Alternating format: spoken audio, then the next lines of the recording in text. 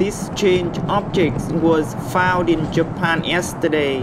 The large round object was discovered by a local Japanese resident on Tuesday 21st. An investigation was launched immediately after police was informed. It is located at Enshu Beach, Hamamatsu City, a southern coastal city about 250 km from Tokyo.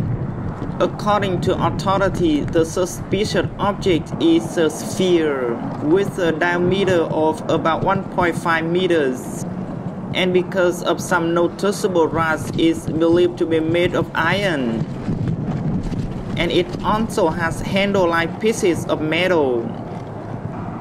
Officials restricted access within 200-meter radius around the objects, while investigation was carried out with fears it could explode. Images have reportedly been sent to the Japanese Armed Forces and Coast Guard for them to be examined. After a Chinese spy balloon was shot down by the US this month, interest in unidentified object is at an all-time high.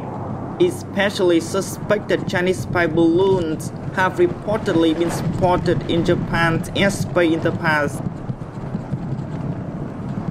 After videos and images of the unusual object posted on social media, one local man who regularly runs on the beach said he did not understand why the ball has suddenly become the center of attention. He told public broadcaster NHK that it's been there for months. I tried to push it, but it wouldn't budge.